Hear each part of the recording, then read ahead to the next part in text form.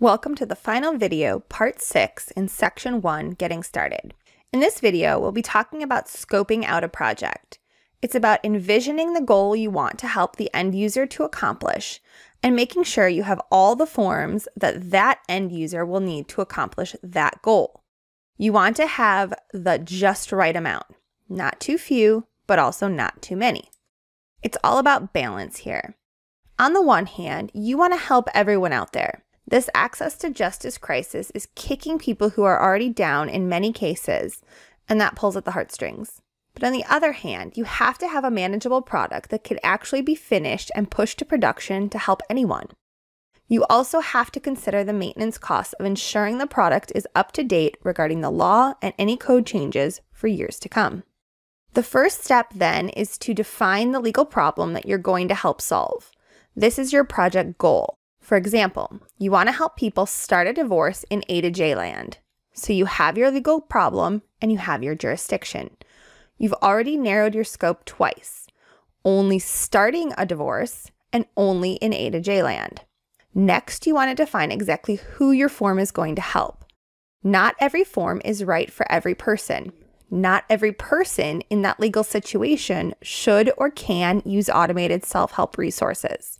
Going off the A2J land start a divorce example, for step 2, I'd limit my project to only help people who jointly own property less than $50,000 and who have fewer than 5 children, and those children all have to have the same legal parents. This is the start of creating my user persona for the theoretical person who is going to use my document assembly project. Ideally, you'd create 1 to 5 user personas for your project, depending on its complexity. Throughout the entire authoring process, you want to keep these user personas in mind. What information will this person need? What access to data or internet connections will they likely have? How much time will they have to complete the form? Will they need the ability to save and come back? Will they have access to the paperwork needed to complete the forms? Do you need to define a legal term or explain a legal concept for them? Step 3 is to gather all the forms your end user will need to complete the goal. For example, do they need a cover sheet, a notice of service, a sample judgment form? Make sure to include everything the end user will need to complete the process.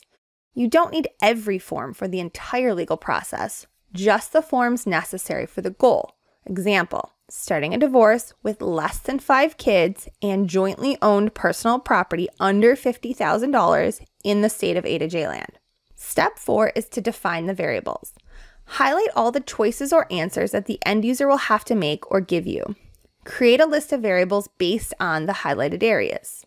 The variables list needs to contain all the answers the end user will be giving you to complete all the forms in your automated document assembly package. In part 2 of this section, I mentioned finding out if your organization had a variable naming convention and using it. If they don't, you should establish one early in your form automation journey. We have naming convention recommendations in Appendix C of our A2J Authoring Guide found under the Learn tab on our website, a2jauthor.org. Whatever naming convention you use, though, be consistent. This will help you and others debug any issues during testing and will be easier for anyone who has to update your A2J guided interviews in the future. The final step in the scoping process is to identify the areas of the forms that may be ripe for repeat loops and those spots where the user may require an addendum because the lines provided on the form aren't adequate for what they're going to type out.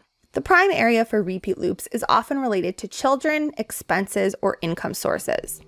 Reminder: repeat loops are when you create one set of questions that will be asked to the user as many times as they need it. These types of questions, related to kids, income, and expenses often, have the same information over and over again for multiple data points. Addendum triggers are places on the form that look too small to contain an appropriate answer to the question, like, explain all the reasons you should be granted this legal remedy, and the court form only has 2 lines on it. Very likely your user is going to type in more characters than will fit on that blank. We'll talk more in the interview drafting section about how you can limit or accommodate this. That's the end of section 1, Getting Started. You know about the access to justice crisis and believe automated forms are a great way to chisel away at the problem. You understand the basics of document assembly, how an interview, template, and an answer file all work together. You've created an A2J Author account and have seen how to move through the different components of the authoring platform. You're hip to the lingo and know the terms of A2J art. Finally, you understand how to find that Goldilocks of an automated forms project. Not too big, not too small, just right. Congratulations on finishing Section 1. You'll now move on to Section 2, the template.